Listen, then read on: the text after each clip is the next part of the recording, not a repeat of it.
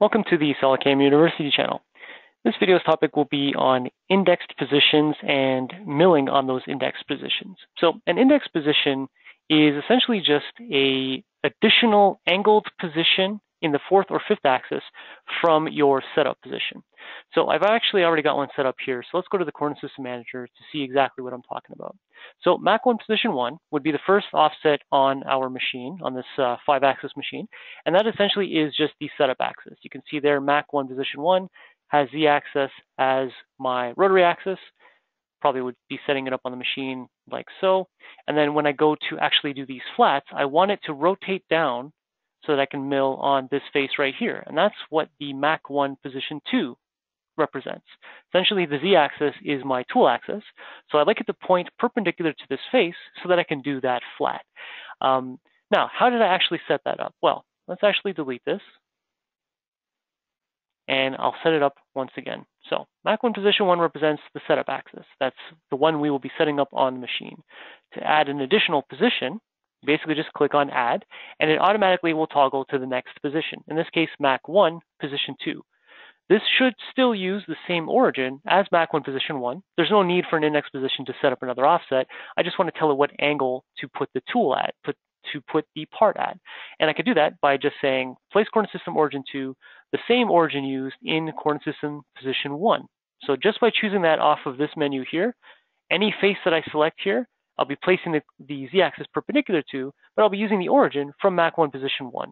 So set this up just like we would any other milled part. Click on select face, choose that face right there, and you can see that it automatically has put the Z-axis pointing positive towards that face, and then the X and Y are placed as well. Now, I can move those X and Y anywhere I'd like, anywhere that would make sense for the operation of this part as well. Just for convention, I'm just going to flip this around Z twice just to get the positive X-axis going into the part. So as soon as I click the green check mark, I have created my Mach 1 position 2. Any operations that I want done on this face here, let's say when I go to mill that flat, I will be using Mach 1 position 2. So let's take a look at that. Let's go. Green check mark. Let's add a pocketing toolpath. So in the operation manager, I make sure to choose Mach 1 position 2, new geometry. Now I'm choosing geometry in this coordinate system, which is basically the flat right here. So click on that. I could do constant Z propagation, choose the rest of the pocket. Now with this, obviously, I don't want that to be a closed pocket. So I'm just going to go through the motions of setting this as open and then setting that one edge as a wall.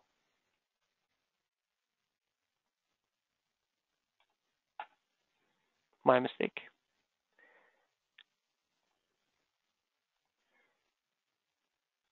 Now to see what I've done here, I'll refer you to the pocketing video that you would have seen in the KevCam webinars previously, also on this YouTube channel. So now that I have my geometry set up, I'll click the green check mark, choose my tool, in this case my 1/2 inch end mill. Levels, obviously levels would be the same as you would set up for your regular pocketing operations. Even though this is on an indexed plane, I'm still going to use a level from the center there. So in this case, the radius of that bar stock is 1/2 inch. Pocket depth, I'll take it right to that plane right there. Again, this is the same milling operation we would have done in any other axis. It just happens to be on this angle. So I'm just continuing to set this up like it would normally.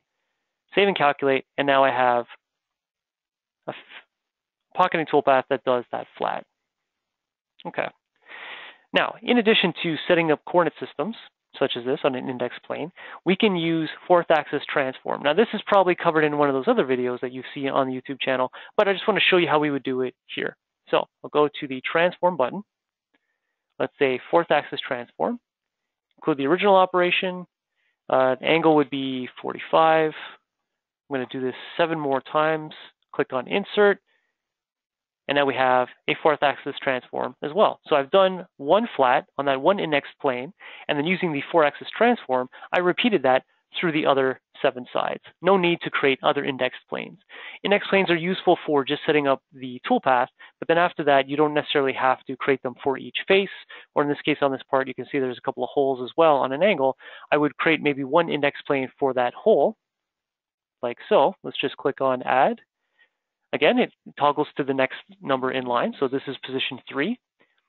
And essentially, if I had another flat bottom, I could click on that flat bottom. But here it gets a little tricky because I don't actually have that flat bottom. You can see it's a through hole. So how would I handle it here? Well, I can use some of the old functions we have. In this case, center of revolution face should give me the ability to choose that hole there. You see the z-axis is now the tool axis for that hole, essentially going right down the center of that hole. But I need the origin to be in the same spot. Well, we still have the abilities to choose pick origin, and we can just pick the origin there. You can see Z or Z is still pointing in that same direction.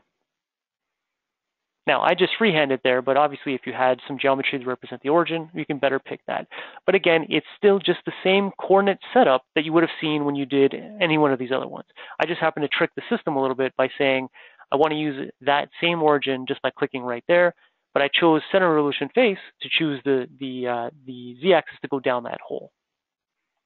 Okay, and with that, I can put a drilled hole down there. So that is indexed position creation and 4-axis transform. Any other questions, you can review the other videos on the YouTube channel, or you can call us at 1-866-975-1115, extension 2. Thanks for watching.